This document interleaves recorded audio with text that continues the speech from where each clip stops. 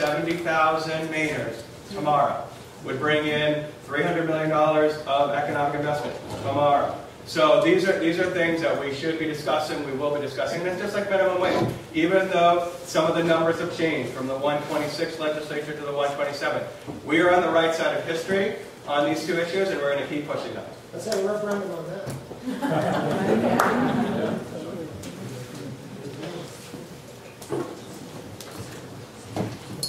Any other questions? We have one gentleman.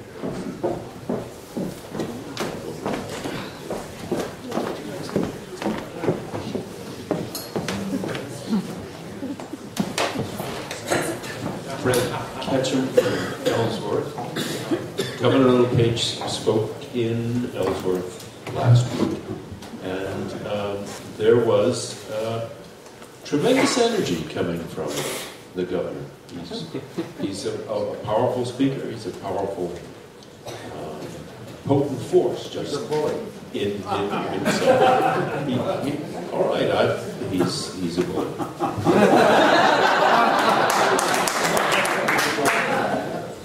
One of the aspects of the presentation was that people were asked to write out questions for the governor, and his press secretary handled those.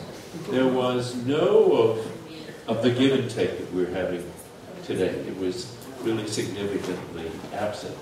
He did make his case, and there were lots of choices, charts about to prove his program. One of the strongest propositions and energy coming from the governor had to do with what the French gentleman, spoke about before. He is talking about bringing business to Maine, and everything that he's proposing in terms of lowering the income taxes and the other taxes is aimed toward bringing people of wealth and position and bringing industry to Maine. And he cites, as you all know, comparisons to Texas and South Carolina and other states. But there is a quality of, I'm doing something, and I'm really going to bring big business to this state. And you folks are doing a beautiful job in the sense that you're talking about Mainers prospering. But I think you should address this matter of bringing business to Maine. Absolutely. I mean, you hit on a point that I'm glad we're talking about, and I'm glad we're talking about how we are going to grow our economy. We talk about workforce a lot. The governor is really putting all of his eggs in the basket that has failed us time and time again. He gives the examples of a few states. I've got a couple other examples, Kansas and Louisiana. They have tried to do what the governor has done, put their faith and stock in trickle-down economics, where you put most money in the pockets of those that have the most. What has resulted is budget cuts in education and other things that grow your economy in Kansas and Louisiana. In Kansas, they are closing their schools early because they don't have the money they thought they would. In Louisiana, Governor Jindal cut higher education by 40%. These are the types of things that happen when you buy the myth, the failed theory of trickle-down economics. These types of things happen. We want to make sure that we're investing in the Mainers here. We want to make sure that we're investing in a workforce that attracts businesses to Maine. The way that we think we're going to do that is the same way to the local companies that I talked about in York County and those that exist in central Maine and northern Maine. We want to make sure that we are creating an environment where our communities can provide the things that they need to attract young families here and new companies. So I think we have to play to our strengths. We have to know what we're good at. And what I think we're good at is making sure we tell the story about what's special about Maine. And we've heard stories over and over again about CEOs going around the country looking to relocate or open up shop in Maine. You know, one of the things that people think about when they think of Maine is our natural resources and our schools and our communities and our low crime rate. So I think it's a combination of things that are going to lead to business coming to Maine and growing those businesses here in Maine.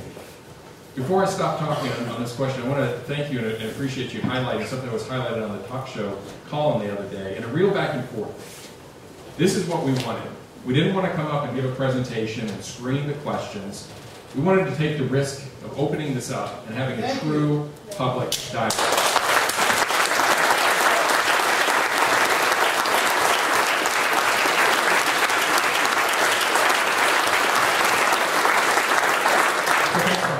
It's easy to give a presentation when you don't have to ask questions. It's tough to be up here answering questions, but I really appreciate you guys being here tonight so that we can have this full public debate.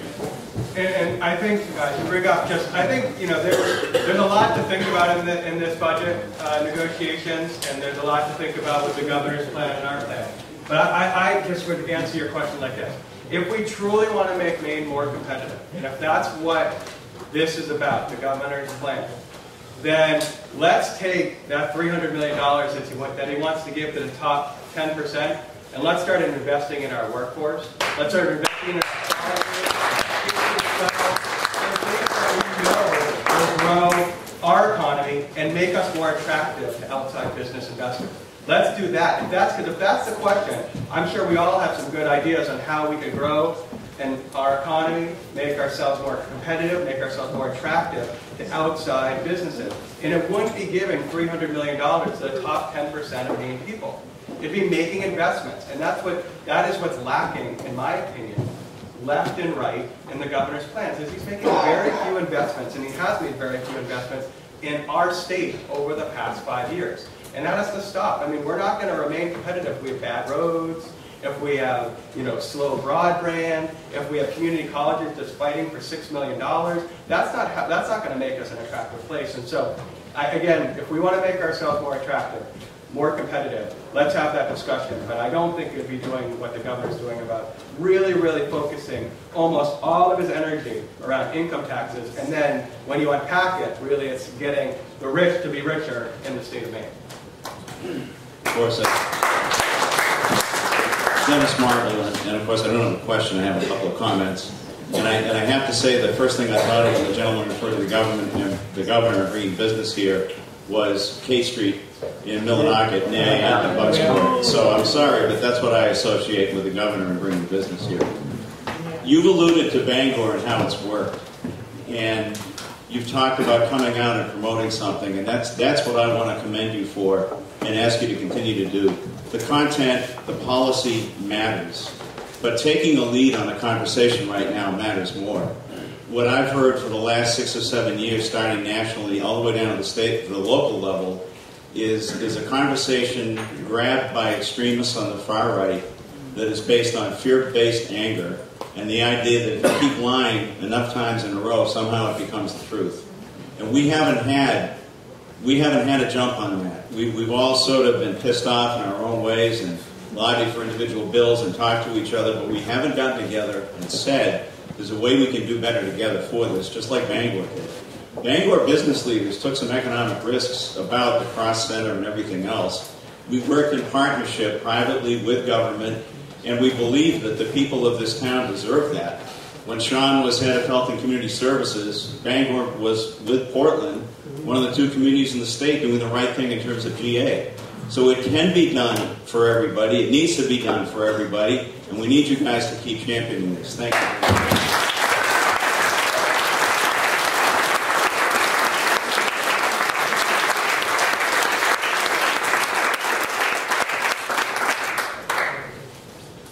Gentlemen, thank you for coming to Bangor. My name is Don Cookson.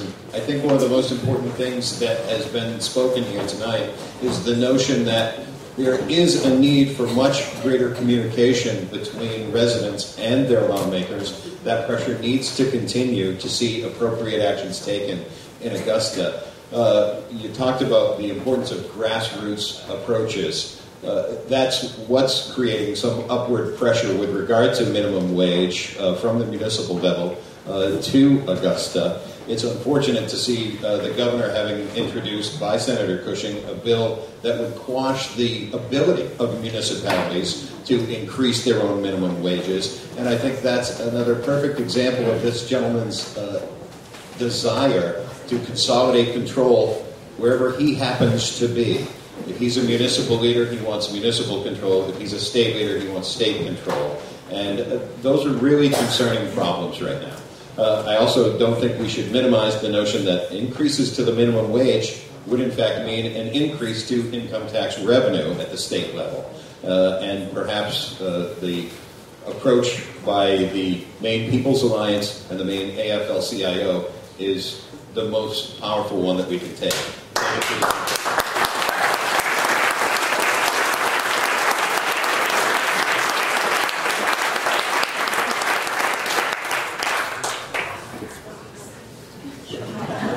All right, we're going to have one more question, and who's going to be the lucky person?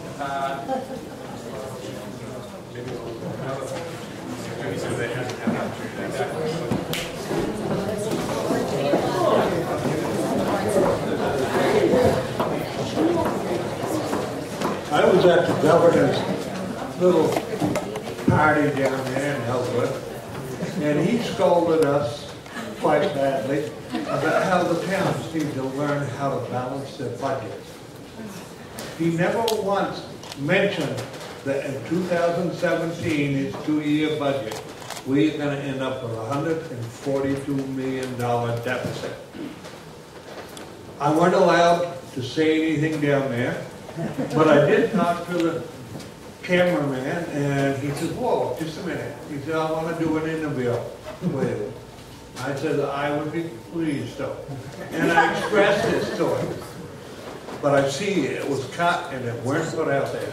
But I think everybody should know that you go with that budget, we're going to end up with, Governor LePage's, you're going to end up with a $142 million deficit. So, once again, I think what we're trying to do is tell the full story of what we would like to do with Maine's taxes, Maine's economy, and we're not trying to hide anything. Everything is an open book. We're not just sharing, kind of apples and orange examples about income tax cuts and what's happening with revenue sharing. We're telling the whole story for Mainers, because you deserve it. We as Mainers, we work together, we fight together, we do things together, and so that is why we came up with this plan to have a bigger conversation across the state. And I think, when I think about Bangor and I think about Central Maine, I think about a prosperous future, but it's not going to happen. It's not going to happen under the governor's plan. It's going to take the best elements of our plan, some of the things that we've adopted from his, and we need to make sure that we put a budget together that is paid for, that works for the middle class, that deals with our property taxes, and make sure that we have monies for investment. We need to make sure that we keep investing in this great state, because I know, as a small business owner, we heard from the gentleman here, people bring capital to where they think things are going strong, where education is strong, where roads are strong, where investments are happening. And right now in the governor's plan, he's just giving us one side of the equation. He's not telling us where the cuts are going to happen or his spending side. All he's talking about are the cuts and the cuts and the cuts. And we all know from states around this country what happens when you drive down and shrink government too fast. How many of you remember Tabor? How many remember Tabor twice? How many remember that? So ultimately, this is the governor's Tabor tale, just disguised differently. He wants to shrink government in a very big way, and it's going to happen through if this budget is adopted. And that's why we are going to fight with you, and you're going to work with us, I hope, every single day until we come up with a budget so that we can have a better budget, a fairer budget, a progressive budget for Maine people. Thank you.